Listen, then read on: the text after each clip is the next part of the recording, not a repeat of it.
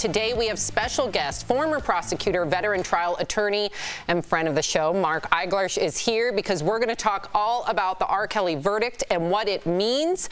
But first, in case you missed it, after 9 hours of deliberation, a jury in New York found R. Kelly guilty on all 9 counts against him, including racketeering and sex trafficking. He was accused by multiple witnesses of targeting, grooming, and exploiting young women and men for his own sexual gratification. After the verdict was read, victims and attorneys spoke out. Take a look. For 30 years, we were overlooked. For 30 years, people said we were lying. For 30 years, people said this didn't occur. I feel like justice has been served. Of all the predators that I have pursued, however, Mr. Kelly is the worst. Today's guilty verdict forever brands R. Kelly as a predator who used his fame and fortune to prey on the young, the vulnerable, and the voiceless for his own sexual gratification. Wow. Okay, so Mark, I mean, finally, justice has been served. It's been a long time. So let's talk about these charges that he was found guilty of, including racketeering. A lot of our viewers are confused by that because when you hear racketeering, you think of the mob. Why was it used in this case with R. Kelly?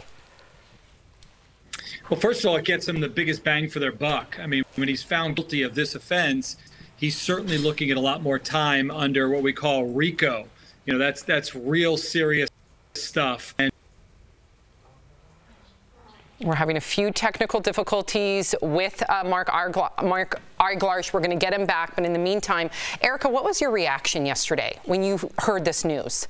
You know, I felt like justice has finally been served. And you have to consider that the whistle was blown on this 20 years ago. I think of Sparkle, whose government name is Stephanie Edwards, who risked not only her career, but her life and her safety to speak out on behalf of what was her 14-year-old niece, who was the victim of R. Kelly in that infamous child pornography tape.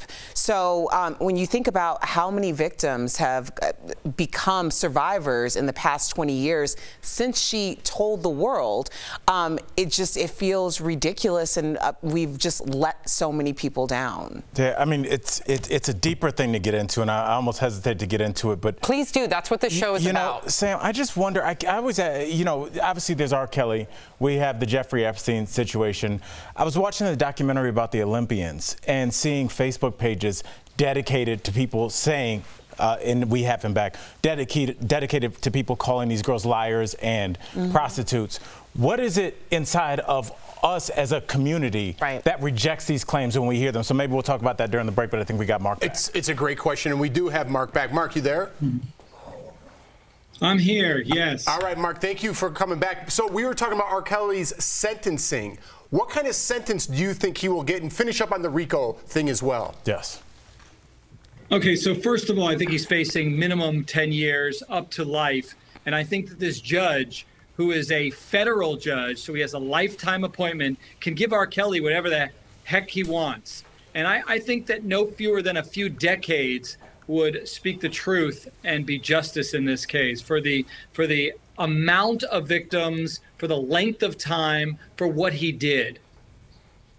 Well, let's talk about some of these survivors who came forward, because they were quite brave to do so, especially in light of what happened in 2008. So why do you think that it was more stressful for the survivors this time around than in the 2008 trial?